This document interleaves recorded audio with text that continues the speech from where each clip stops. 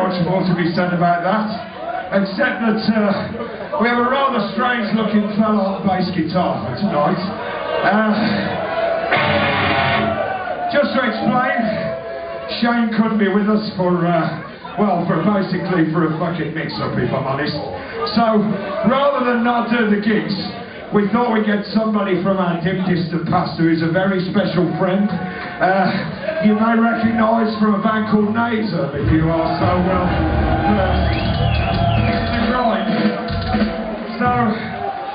So we thought that was at least a good enough substitute for tonight, rather than not do the fucking gigs, you know. And just to, I'm sorry if I'm going on a bit, but just to dispel one more fucking myth as well. The promoter called John, very nice fella, told me that there is a fucking urban myth that Napalm Death was supposed to play in Limerick and just never turned up. Now then, let me tell you, that is utter fucking bollocks. It's total bollocks. That's not the way we operate, and it's got to be a really good fucking reason that we don't turn up to do gigs.